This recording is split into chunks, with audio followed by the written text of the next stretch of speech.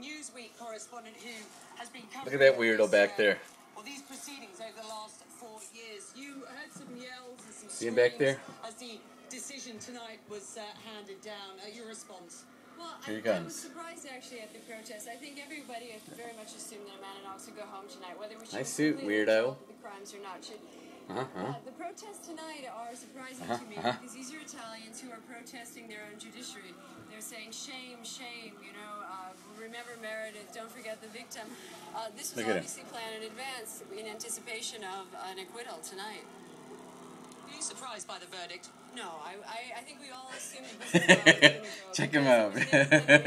Key forensic evidence. It just didn't happen the first time around.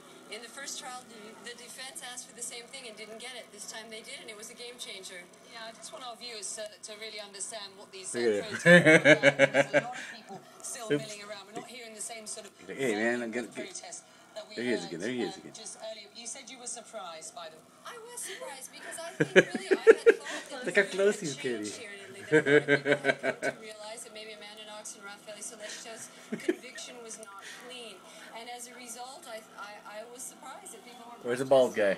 And I think it comes down to actually the fact that Meredith Kircher was a European, and maybe it comes down to something like that because they're in the protests. They're talking about Meredith. Hey, get out. The victim. This is not about the suspect, and we'll see how this goes. It could just be the university. See ya, fool.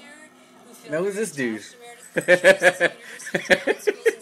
could very much be part of that. It's a town that's had enough of this, isn't it? This town wants to move on. This is a medieval city. It's 14th century.